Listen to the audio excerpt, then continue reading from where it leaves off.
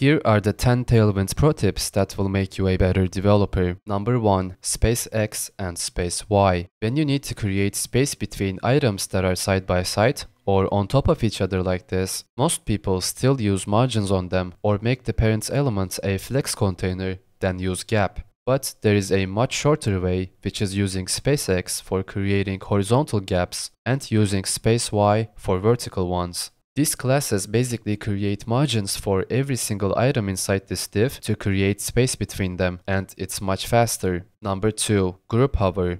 Did you know that you can create simultaneous hover effects, such as changing background color and text color at the same time on hover? By using group class name on the parent element and then using group hover classes on the children elements inside, you can combine hover effects like this one. When you hover over this button, we change the background color and the text colors inside it. Number 3. Not class. Using the not class, you can style elements that don't match a certain class. Here, we have 3 buttons, but we only want to style the ones that are not the primary button. Instead of adding a class to each one, we use this smart utility class on the parent div. And this will apply a gray background only to the buttons that don't have the primary class. Using this will make your code super clean and avoids repetition. Number 4. Odd and even. You can easily style list items differently depending on their index using odd and even. This is especially useful for lists or tables to improve readability. In this example, we use odd background white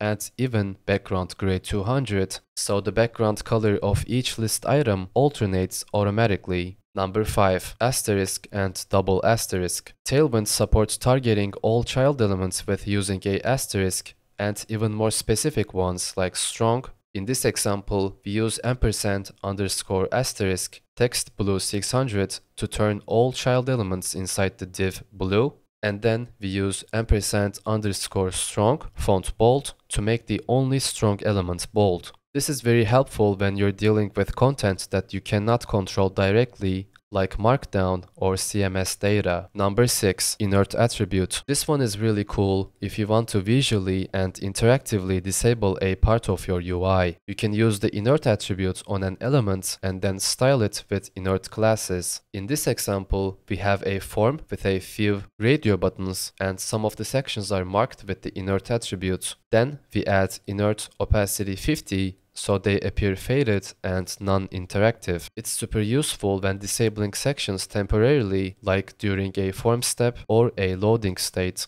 Number 7. Open class. Tailwind also supports the open class for details elements. When the details tag is toggled open, Tailwind can apply styles using the open class. Here we are using open bgblue100 so that once you click and expand the details, the background changes color. It's a small trick, but it makes interactive elements feel much more alive and styled with minimal effort. Number 8. Right to left and left to right. Tailwind has built-in support for right to left and left to right text directions. If your app supports multiple languages, this can be helpful. You can just add direction right to left or direction left to right to any element and then control alignment using classes like text left and text right. In this example, you can see how right to left flips the content and Tailwind styles like padding and borders still apply correctly. Number 9. Marker. Did you know that you can style list bullets using marker class name? This means you can change the color, size, and even font style of the bullets themselves.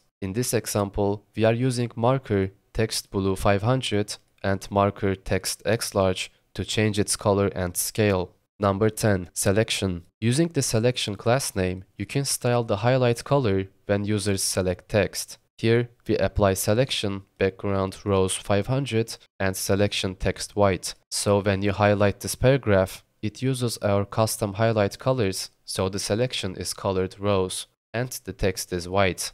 And those were the 10 Tailwind pro tips. I hope you find it helpful and enjoyed it. Thank you for your time and see you in the next video.